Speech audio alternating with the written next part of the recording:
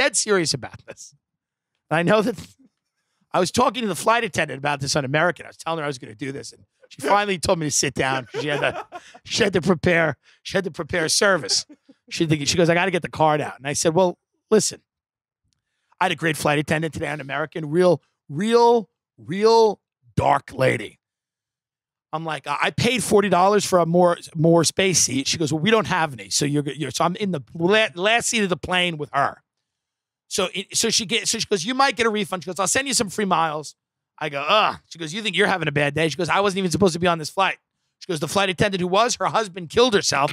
They've been married 2 years, and he killed himself in his ex-wife's garage. And I'm like, okay, do we have the cheese plate? What are the snacks? Okay.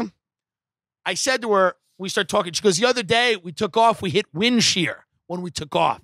She goes, you hit wind shear, the whole plane goes to the side. She goes, there was a scream. She goes, but she used these words. She goes, there was a blood-curdling scream as the plane took off. She goes, we got about maybe 3,000 feet up, and it just, and she goes, the pilot got on right away and was like, hey, it's wind shear. We're going to be okay. And I said to her, I go, you ever just fucking, like, they call it ferrying the plane when nobody's on? I'm like, you ever just go up to first class when you got nobody on the plane? She smiled. She goes, yes. Just one time, we all got to sit in first class.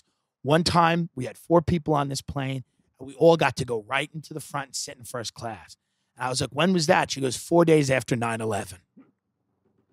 With a big smile on her face. The thing about flight attendants is they've made peace with death because it's a very unnatural job to just work 30,000 feet in the sky. All of those flight attendants, they've seen death.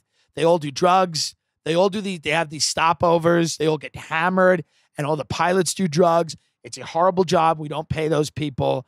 And it's a living hell. They live in an absolute hell, and they have to get on every day and go, hi, welcome. Is everyone happy we're going to Phoenix? Is everyone excited we're going to Phoenix? Southwest can dress it up all they want, and they can have the people come out and try to do stand-up, and the pilots try to be funny. And the flight attendants try to be funny, but I know what it really is. I know it's a bunch of people who've made peace with death.